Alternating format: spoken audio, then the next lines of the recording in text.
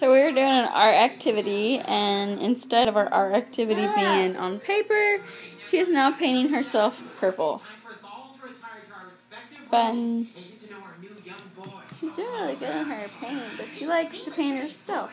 The paint I got is just this cheap knockoff brand. It's non-toxic. It's Rose Art is what the brand is. Non-toxic. It's for 1-year-olds and stuff like that. And the actual paint itself, it's kind of like soap. Like, you can get on your hands, and it'll just wash off like soap. It kind of bubbles up. It's really cool. And I actually add water to it to make it lighter. It's really dark. And see, I gotta get some more because we're out. It comes with pink. I got this 2 package.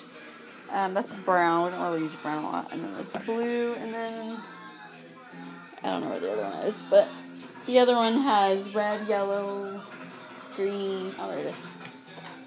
Red, yellow, blue, green, and red and yellow. And I only have blue and green here. Out of red and out of yellow. I also have these paints. Hold on. Washable paint. I have that in red, yellow, green, pink, purple. Just stuff like that. So anyway, yeah, this is our activity just of the afternoon. My husband just left for work. It is about, let me see what time it is. I think that says 4:30. I'm not too sure. 4:30. So yeah.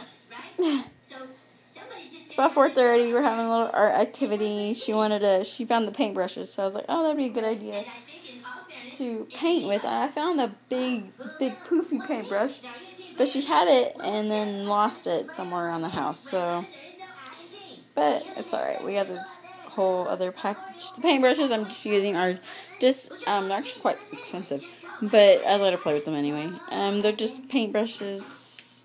I think they were like $12 for a set of like 25. No, not in your hair.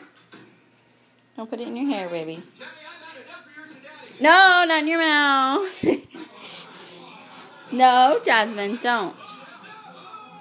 Put it on the paper. Thank you. Don't put it in your mouth. That's icky. She got it in her hair. Oh, well.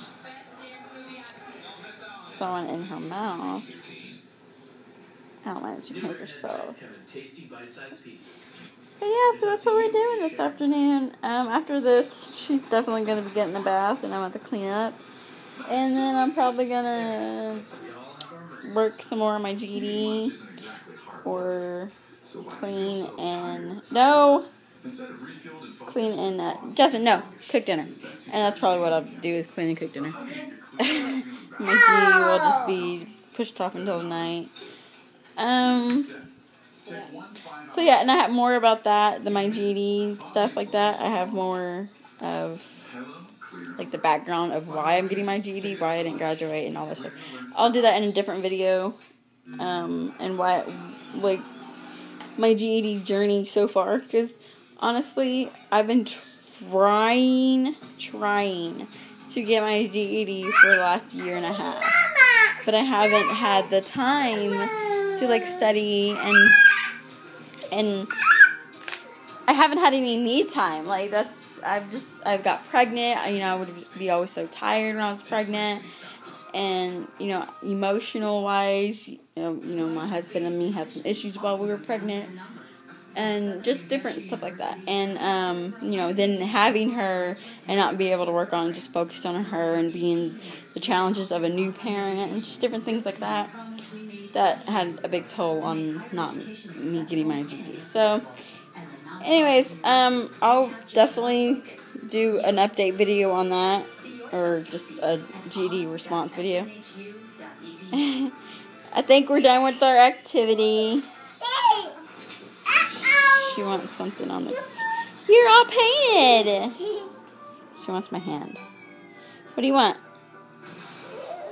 What? You want the brush? Can you say brush? Thank you. Okay, you want to go get a bath? Because you're all pink-eyed. No! Don't put the brush in the water. That's ew. Ew. Alright, guys. I'll talk to you guys later. Bye. Say bye, Jasmine. Say bye. Bye. I'm gonna go get a bat. She's confused on why she's telling me bye. Bye.